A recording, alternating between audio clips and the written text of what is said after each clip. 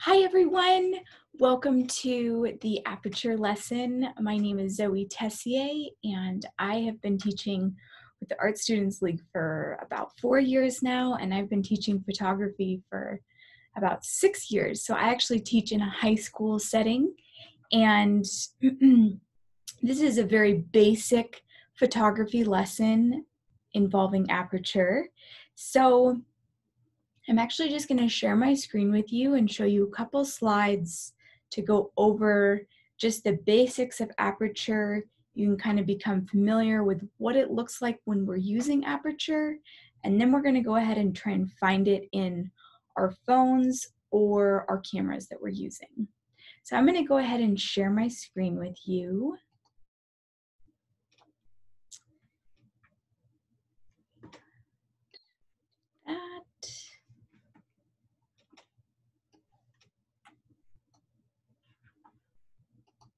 Give this one more shot. Share screen. Okay, here we go. Okay. So we're first just going to go ahead and jump right into this slideshow here. And so Aperture. So we'll look at our phone in just a moment with how we can find that f-stop setting. But really what Aperture is it's a part of this lens, and through the lens on our phones or in our DSLR cameras, there is a little opening that opens and shuts depending on speed. It's usually with shutter speed, but the aperture is the amount of light that's let in and kind of the focal point, if that's how you want to look at it. So the first thing that you'll see here are these different numbers of f-stops, okay? So it's kind of strange with photography. The lower the f-stop number, the higher the opening is, okay? So really just kind of observe what's going on this shared screen. And so the lower the number, the higher the opening. So the smaller the number, the more light is let in. Okay. So as you can see, again, that smaller the number, the larger the opening. And you can also see with this higher f-stop here, the smaller the opening, the darker the photograph is.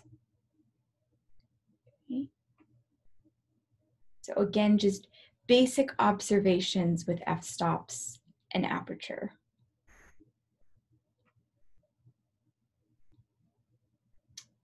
So I'm just going to give you a moment to go ahead and look at these images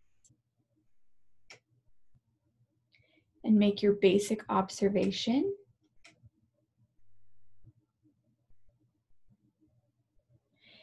And really the difference that's found between them is you will see with this f1.8, this larger opening, okay?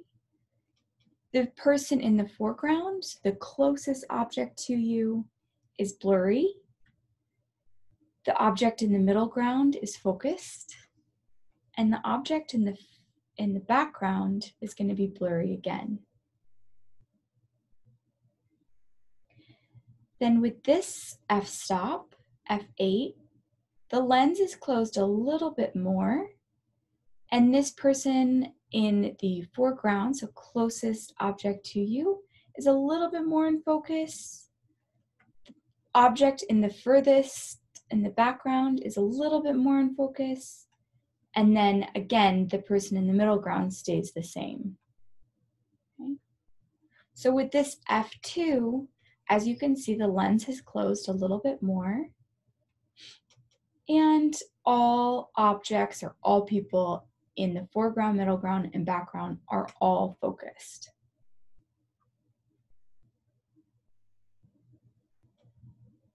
So you'll hear people describe different depths of field when we're talking about aperture.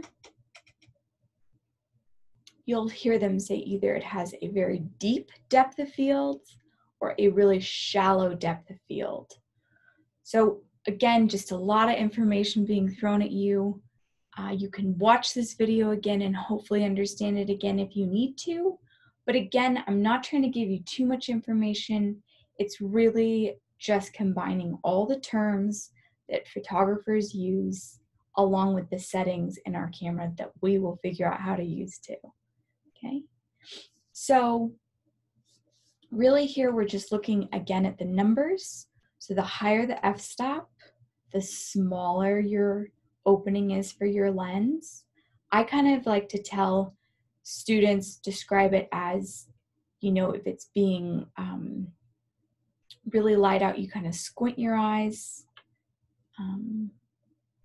And it will make sense when we look at lighting.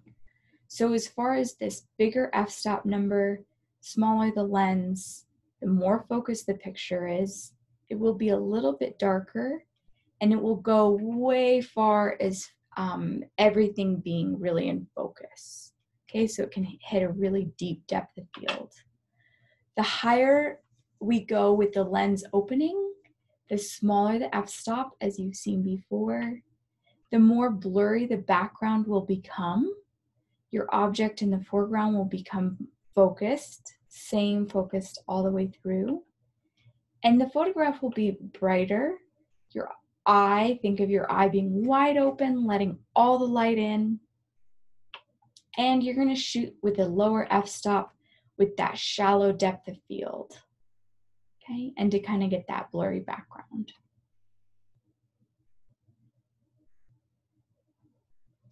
So here we can just look at the difference of the photographs. So if you're out walking at one of the parks, or just maybe shooting some still life photography in your home, f-stop is really, really great when you just want to focus on either one area that you really love and blur the background. So you're going to use a lower f-stop in that scenario. Or maybe you want to capture pieces of the park that you're walking in along with the flower. Okay, so whatever you're shooting, so to get everything in the entire picture plane here, you're going to use that higher f-stop number to just focus on one object, kind of blur out the background so your viewer doesn't have too much information to look at. You're going to go with that lower f-stop number. So my goal here with this lesson is to really give you the tools to know, looking at any photograph, which aperture f-stop they are using. Okay. So in these photographs, these 3 photographs, I've given you different f-stops that different photographers would be using. So when you have a little bit of that blur in the foreground, but you still have the focus in the middle ground, and you might have a little bit of blur in the background, that's going to be a middle f-stop setting. Okay, so it's really in between that f1.8 and the f22. It might be like an f16 or even an f5.6. Okay, so that's going to be that one. Your f-stop being used in this professional photograph is going to be a really low f-stop because the object sitting in the foreground, the closest thing to you, is in focus, but everything in the background is blurry.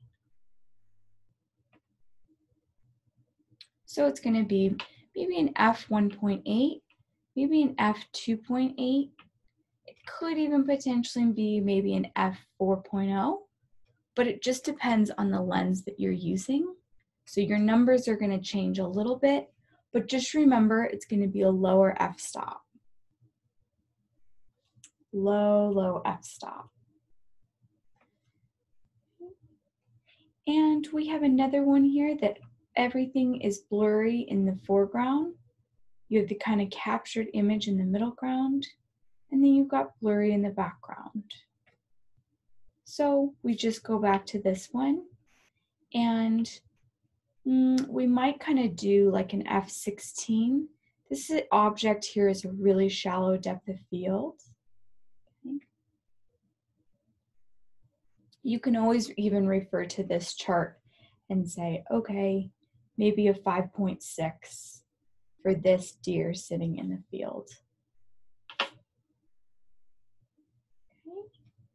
So I'm going to go ahead and get out of there.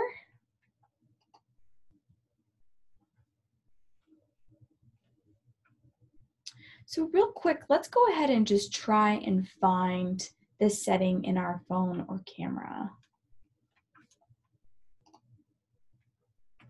So I'll come back on here with you.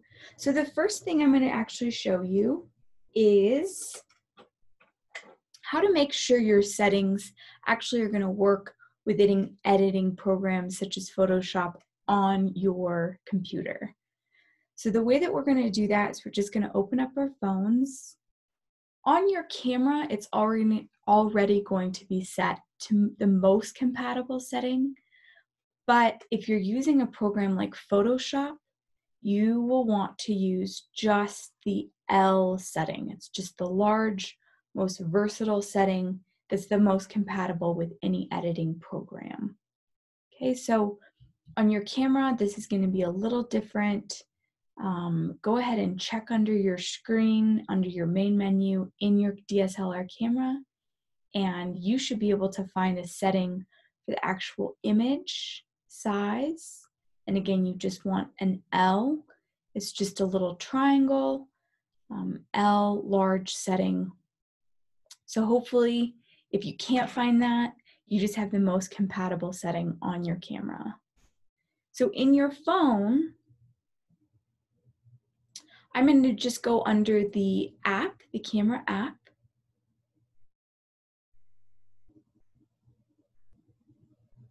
So instead of just hitting camera, I'm actually just going to go to settings. Okay, so that's going to be that little silver dial. And I'm going to scroll all the way down until I get to see my camera app. Okay. So sorry, there's kind of a glare in it, but I'm going to hit my camera app. And then go to the very top that it says formats.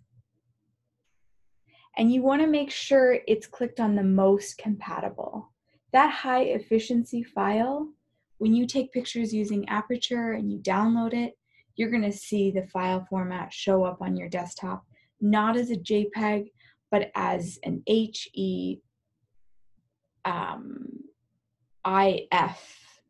dot file. Okay, and those are really, really hard for programs like Photoshop to read. So just be aware of that. You can always switch it back. With our amazing phones these days, we can shoot in this high efficiency mode, but unfortunately, it's not that compatible with editing programs and photographs. So I'm going to click most compatible. I always just keep mine on there so I can convert it into anything at any time. And then I'm just going to go ahead and go back to camera and get out of settings. So now I'm just going to go to my camera app on my main screen. And you're going to go ahead and scroll to portrait. Okay, so I'm under that portrait mode. Again, I'm sorry that this is kind of backwards on you. Okay, so give everyone just a minute to get there. We're going to portrait. Now on the top right-hand corner, you're going to see a little cursive F. Go ahead and click on that. And that is going to be your Aperture f-stop. So I know that I'm on it because the little F, little cursive F looking thing has turned to yellow. And then on the bottom here, you can actually scroll back and forth. And all of your f-stops are going to change.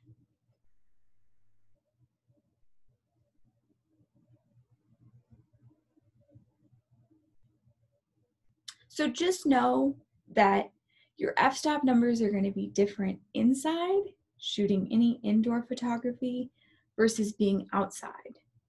Okay? So you might see a way higher f-stop outside because it's a little bit brighter, or it might be a lot lower because it's dark outside. So just kind of pay attention to that with your different f-stops.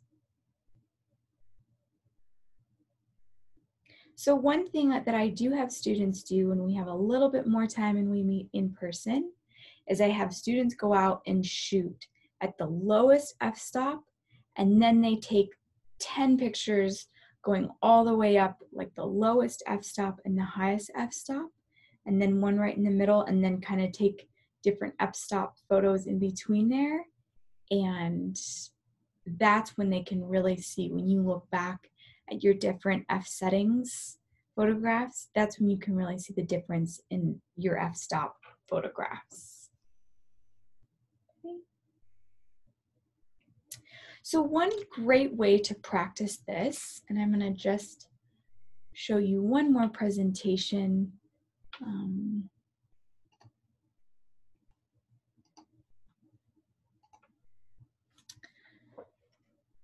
So I always like to start with practicing my different aperture shots by trying out setting up a still life, okay? So we all have a ton of still life stuff at home, and of course the park and everything is great, but if you're kind of like, I want to practice this, but I don't really even know what to take a picture of, we always have lots of food. We always have utensils or glasses or things in the kitchen. So again, that's always a great place to start to practice your aperture. So a couple just quick tricks and tips with setting up a still life is you want to place your objects so they overlap just a little bit. Okay. And I always, always, always remind my students, and I have to remind myself sometimes, that we don't need to see everything, okay? So with these napkins going off to the side, or dishcloths, we know that the napkin or dishcloth is not cut off right there. We know that it continues, but having things go off the picture plane allow for the viewer to kind of ponder what else is going on in the photograph, and it allows them to kind of connect with the photograph more because you're not giving them all the information all at once. The last thing here is try and be daring with your photographs. So get on top of it. You know, do a kind of a bird's eye view looking over your still life. The next one is to use stackable objects to get more depth, height, and definition to your composition.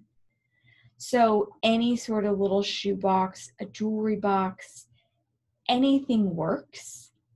Try and set up your background so that there's not a whole lot of distraction, like if you have your kids playing in the back and maybe a dog back there and you know some of your laundry and you're trying to do a really cool composition, really take into account everything that's going on in your picture plane, okay? So as much as we can mute out the background with a lower f-stop, right, we can blur it out.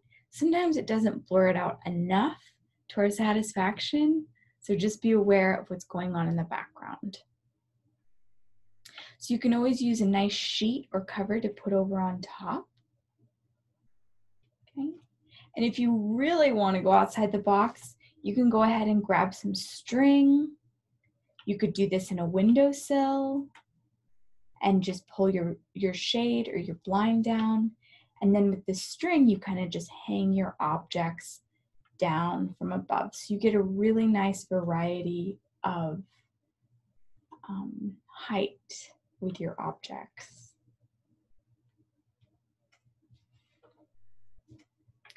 Remember that lighting really creates a mood. So directional lighting is one that comes in from one angle and hits the object.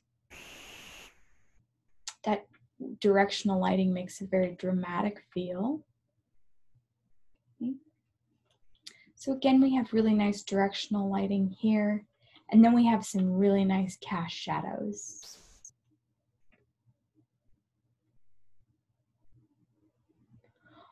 You can always try to choose different colors. As they say, opposites attract. And so here we have our color scheme, one of the color schemes. So the opposite color schemes are red and green, so they say holiday colors. Yellow and purple are opposites, so those are going to attract, so like a plum and a lemon. And then the last one I say are Broncos colors, so blue and orange. Okay, so it could be any type of fruit, you know, any bowl, anything that you can find. Again, this is just practicing, trying to take fun compositions of things. And then you can also practice just using a monochromatic color scheme. So you could just do like whites and creams with a pop of color.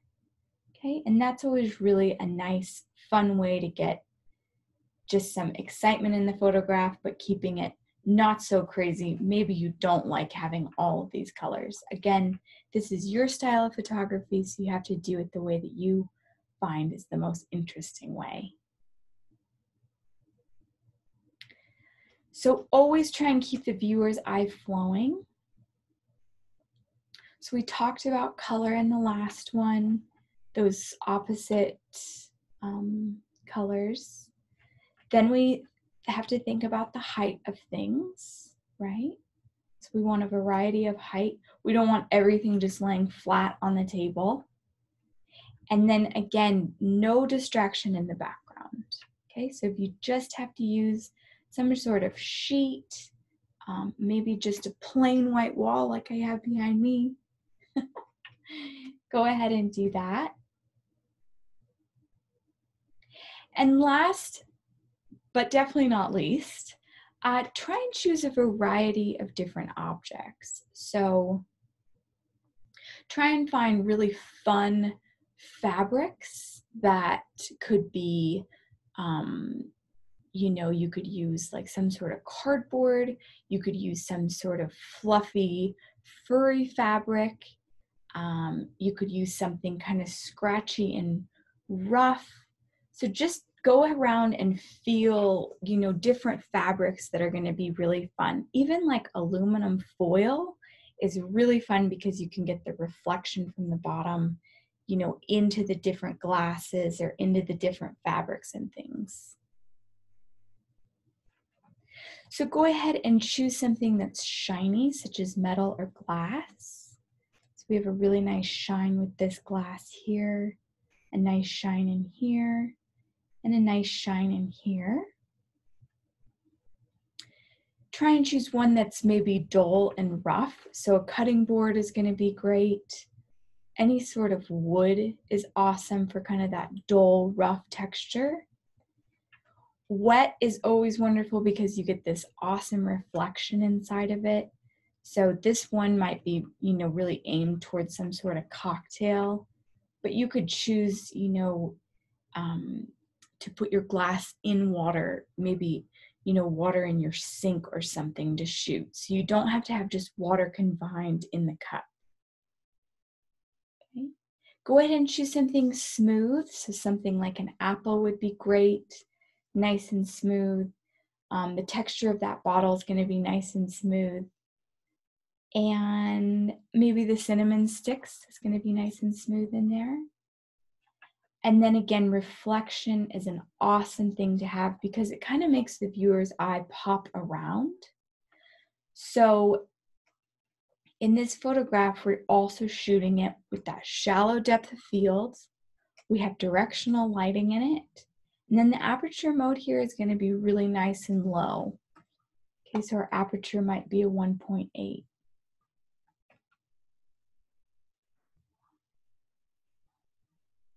Okay.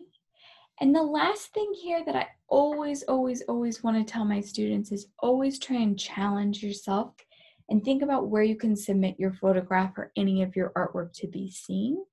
It's always, I try and submit my work places so people can see it and that I can also get a critique from people as well. So the one site that I love to go to, and you may have heard of before, is cafe.org or callforentry.org. And I'll just go ahead and click on that so you can kind of see what it looks like. It's an awesome site for artists. You can go ahead and find calls. They do a lot of photography, call for entries. I'll just show you right here. Oops. So they even have a photography one right here. And then you can also do sort by state. So I always try and do my stuff in Colorado but now everything's kind of shifting around. So they do have one call right now, it looks like. The Colorado Photographic Art Center. There's an entry fee of $5.